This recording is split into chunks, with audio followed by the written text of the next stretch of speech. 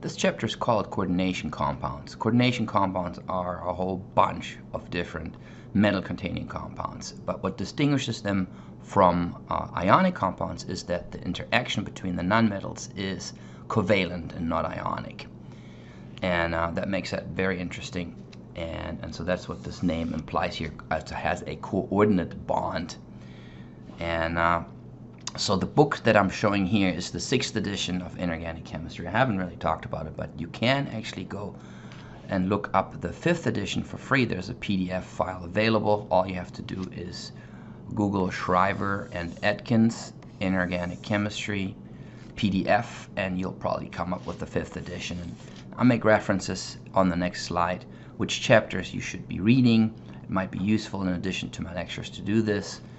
So these new authors, Weller and Overton, they took over for the 6th edition.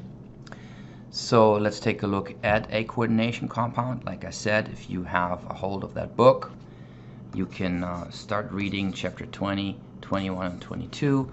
It covers pretty much what I'm about to show you. So my first lecture is just an introductory lecture. It introduces shows some compounds, different coordination numbers, how these bonds work, and some of the discoveries too, which is very interesting. So as I said, we have a covalent bond here between a nonmetal and metal.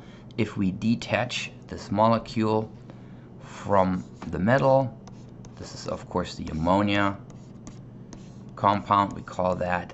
When it does this type of interaction, we call it the amine ligand. So this is called amine with 2 M's to distinguish it from amines in organic chemistry.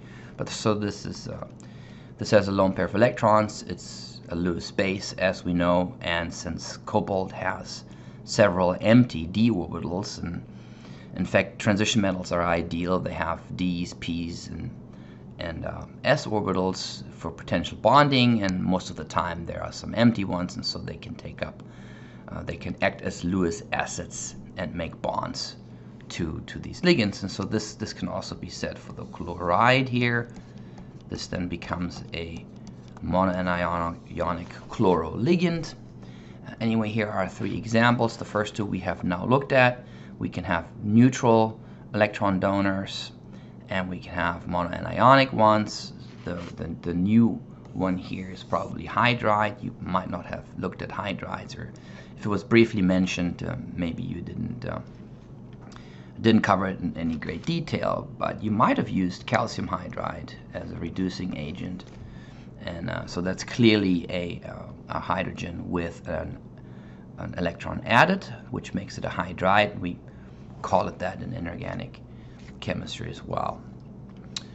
Okay, so it really isn't a big surprise that some of those metal to nonmetal interactions are covalent, because it's what makes something ionic is not the fact that you have a metal and a nonmetal, it's the difference in electronegativity between the 2 atoms, right? So if you have something like potassium, which has a very low electronegativity, and you bind it with chlorine, you get a ionic bond. You have the potassium, very low electronegativity, transfer the electron to chloride. But if we, for example, have elements like copper or silver or lead, and I'm circling these because my next slide has 3 examples that use those, they all coincidentally have an electronegativity of 1.9. So that's much higher, and so if you make a copper to chloride bond or chlorine bond, the difference in electronegativity is just not high enough for it to be ionic, so it's covalent. So there's a lot of covalent compounds that you can make, or coordinate bonds between metals and nonmetals, and that's what coordination chemistry is. These 3 examples are simple. They're all complex ions, right? They all, once they form that donor bond, have a charge, so these are referred to as complex ions. The reason I have them here is because you might have seen them in the lab. They're part of some basic Gen Chem labs that are done standard-wise. So we know that silver chloride is considered, and by the way, we will still name these compounds in the ionic fashion, right? So So even though lead 2 hydroxide here gets the ionic naming scheme, that doesn't necessarily mean that that it is an ionic bond, but for naming purposes we still name it that way. And coordination compounds have, once they have ligands attached, they get a different naming scheme, and I have an entire lecture on how to name those. The nomenclature's definitely important. But back to the silver chloride, and just as a reminder, silver is always +1, so we don't name it silver 1 chloride. This is just silver chloride, and one of the exceptions when it comes to basic naming.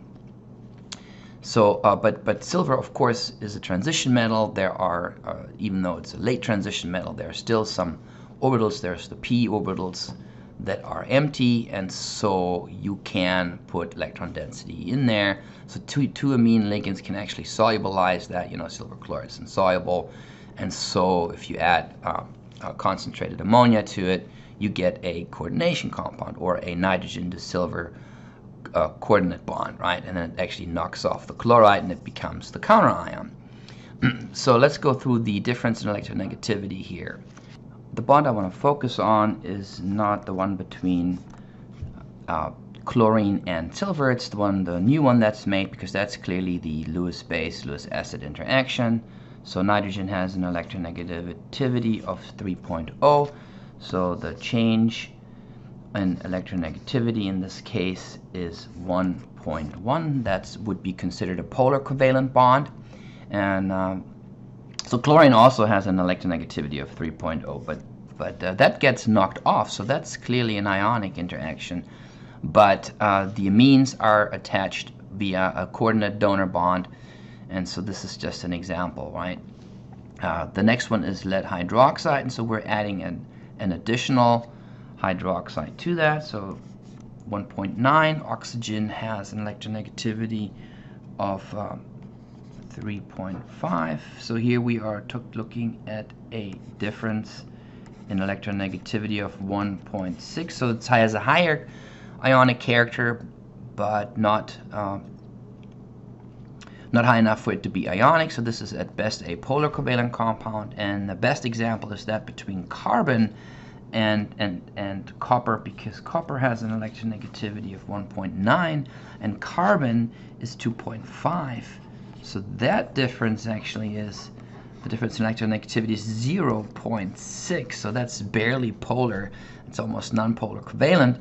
And so those are clearly covalent bonds between these metals and nonmetals. So in general, a good way to look at these connections or compounds is a Lewis base, Lewis acid type interaction, where the Lewis base is an electron donor. The fluoride here, I don't have the electrons shown, but you have electron density. You have a lone pair of electrons that can donate. In this case, we have an sp2 hybridized boron. We usually say boron can have 6 electrons, but the reality is it will prefer 8, and if there's any kind of Lewis base present, it will bind to it. In fact, we already talked about borane, which dimerizes to make the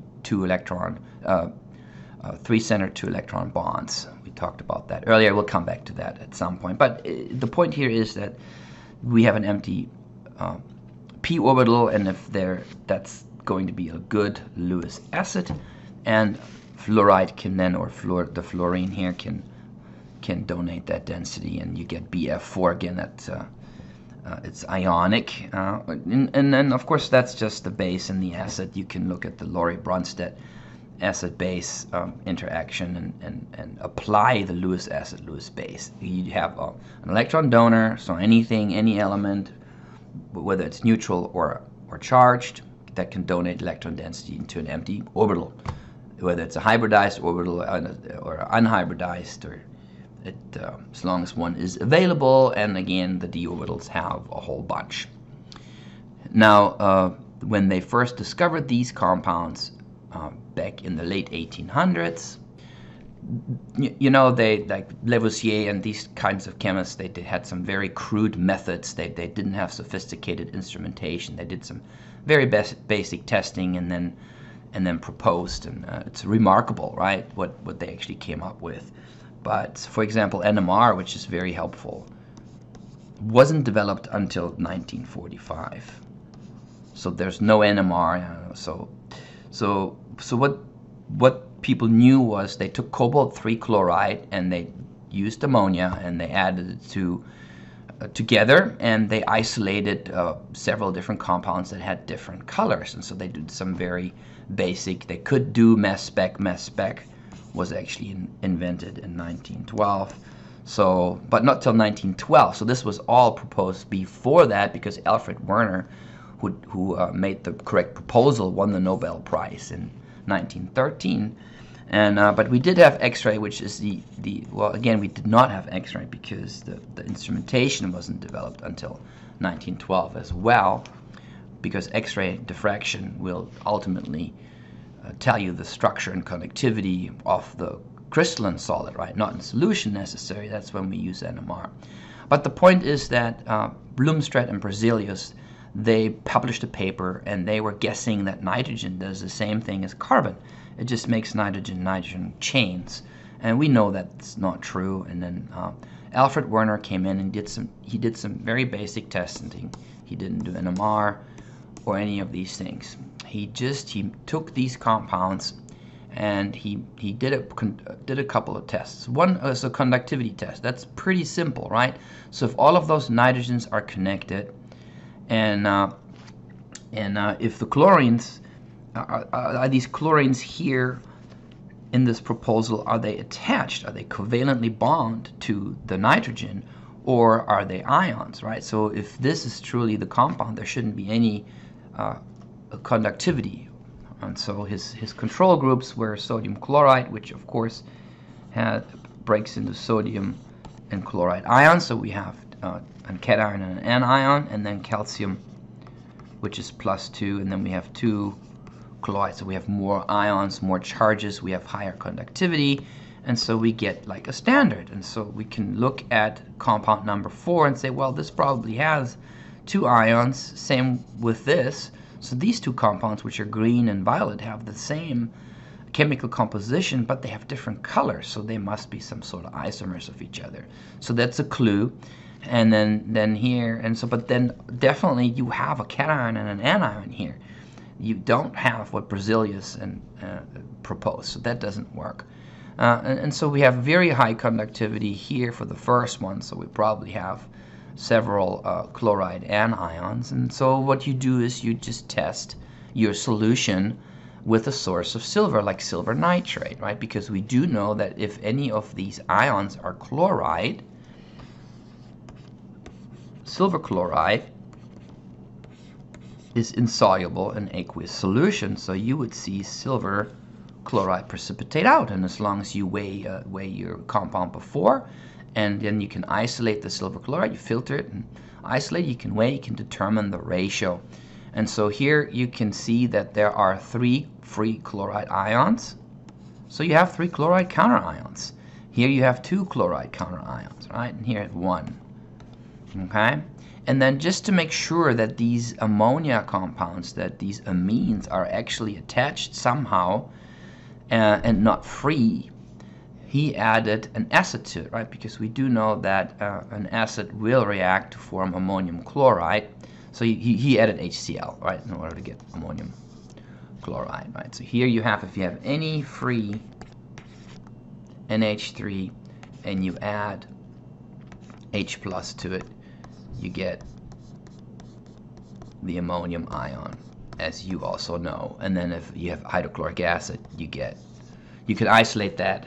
And so he found out that, well, this one actually doesn't have 5 amines, it only has 4. So that's a really nice clue. And from that, he proposed the following compounds here. He came up with octahedral compounds that have different number of amine ligands. So again, we call these amines in inorganic chemistry ammonia with 2 M's. And so the green and violet compounds that have the same chemical composition are basically cis and trans isomers, right? So this one, if I recall, is green, and this one is violet or purple, right? But so we can have cis and trans here too if the ligands are across or together. And then here we have the first one has all 6 spots occupied by an amine ligand, and then it has those 3 counterions with the highest electricity or conductivity. So that's just a very rudimentary, very basic test that Werner did and won the Nobel Prize for it. Sounds simplistic, but it's quite remarkable for the times, considering we didn't have all those instrumentations.